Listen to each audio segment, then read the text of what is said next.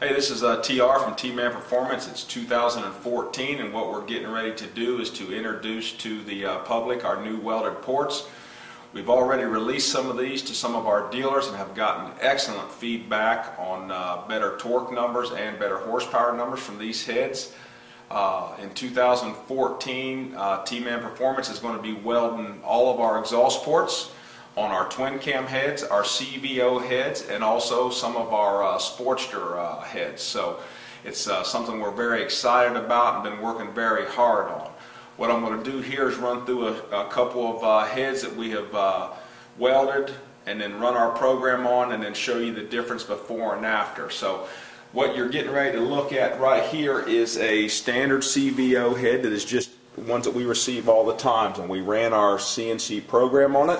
And as you can see, the CNC program is touching very little of the port, and this is what we're running into. It's getting more and more inconsistent with the core shift on the Harley casting. So what we're electing to do is to weld this port completely, and as you can see here, we're welding the whole port. We're not just putting a weld in the back and stuff like that. We can't be consistent unless we know that we're picking up everywhere on these ports. So as you can see here, we've raised the floor here of the port, and also we've put enough material in the back of the port so that when we run this program, it's consistent time and time again. As you can see here, this is the same port that you've seen on the previous head, and as you can see, it's touching everywhere. It's also got our area in the back.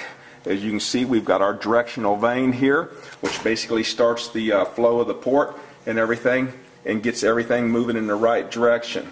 We also are able to go in here and repair the guide holes. The CVOs are very bad about having porosities on each side of the guide hole, which we're seeing a lot of hairline cracks on them. So while we're in there welding, we get all that porosity out, and just it works very well. So what we're doing is trying to make sure that we are giving our customers a consistent port time and time again.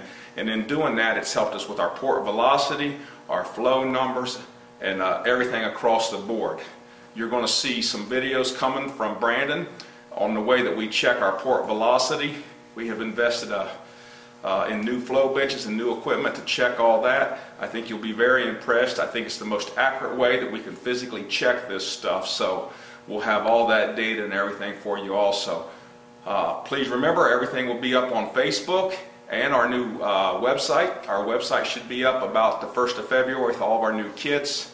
And then if you have any questions, feel free to touch out or reach out to us on Facebook. Brandon keeps a pretty good eye on that. And also we'll have all the data on our new website. So feel free to look it all over. If you have any questions, get in touch with us.